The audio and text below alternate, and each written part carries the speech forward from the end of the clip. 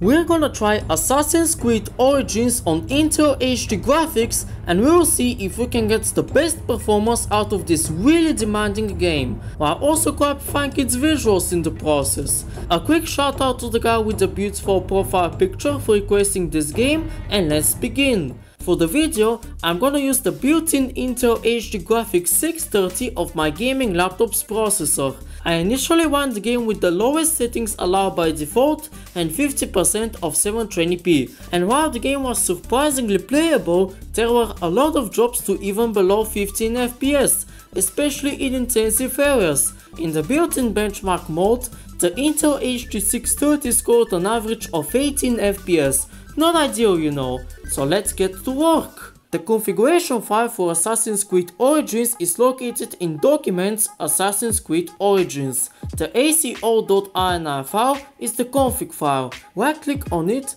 and open it with Notepad. Now, you can disable the texture filtering by setting its value to 0, the same thing goes for the bloom, but the value that makes the most difference is the pixel density one, which controls the internal rendering resolution of the game. Even though the lowest that you can go to from the game settings is 50% or 0.5, you can actually lower the value below that with no problems. For example, setting it to 0.25, make sure it's followed by 3 zeros, lowers the rendering resolution to 25% of 720p, which should give a decent performance boost. If you're brave enough, you can set it to 0.1, make sure it's followed by 4 zeros. This is when you're truly in the most desperate position. If you're not that desperate and you actually value your eyesight, lowering it to 0.25 is the recommended option. After applying the tricks and lowering the resolution scale to 0.25,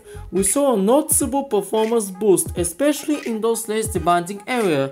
Sadly, those FPS drops to as low as 15 are still there. In the benchmark mode, we got an improvement from 18 to 20 FPS, which is pretty underwhelming, not gonna lie. So we're definitely hitting that bandwidth limitation of the Intel HD 630 harder and harder. But because we push it to the absolute limits on this channel, I decided to see if the game would work on my low-end laptop with the dual-core Intel Celeron N2840, Intel HD graphics base rail and 4GB of RAM, using a RAM optimization program called Memory Reduct that I will share in the link in the video description, because keep in mind that we only have 4GB of RAM in this case. It's time for the moment of truth. And... no way!